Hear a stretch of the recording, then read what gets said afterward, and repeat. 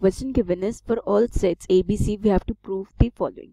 But इस question में थोड़ा सा एरर है, क्योंकि करेक्ट क्वेश्चन के अकॉर्डिंग हमें क्या प्रूव करना है, a minus B intersection a minus C equals to a minus B union C, ये हमें प्रूव करना है।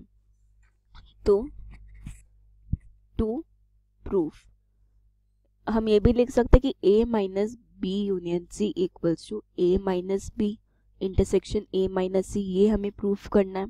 तो इस केस में हमारा LHS क्या है, LHS is a minus B union C.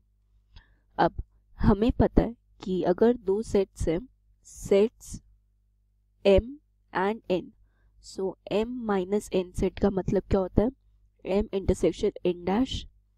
तो इसके अकॉर्डिंग यहाँ पे हमें क्या मिलेगा, हमें मिल जाएगा a intersection b union c का डैश। अब b यूनियन c कॉम्प्लीमेंट, अगर m यूनियन n कॉम्प्लीमेंट हो तो according to D Morgan's law हमें क्या मिलेगा, m dash intersection n dash. सो इधर आ जाएगा यूजिंग डी मॉर्गन्स लॉ हमें क्या मिल जाएगा, a intersection b dash intersection c dash. तो इसे हम लिख सकते हैं कि a intersection b dash intersection a intersection c dash.